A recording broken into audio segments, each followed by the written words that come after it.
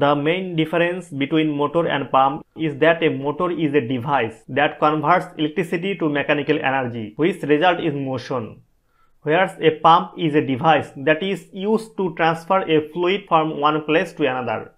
Both of these devices are very important in fields such as electrical engineering, mechanical engineering, civil engineering, constructions, robotics, automobile engineering, and other fields. In this video, we are going to discuss difference between motor and pumps. Please click the subscribe button for more videos and press the bell icon to get fast notifications.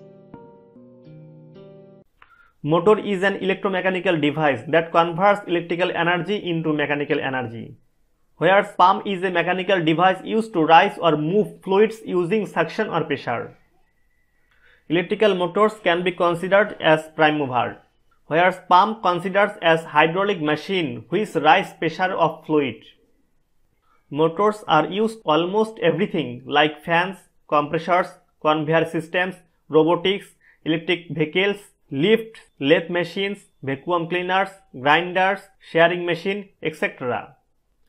Whereas pumps are used in both industrial and commercial applications, from water treatment plants to paper mills. Pumps are used everywhere. Dear viewers, thanks for watching the video. Any question, write in the comment box. Don't forget to like and share. More update, please subscribe our channel Learning Engineering and get notifications to press the bell icon.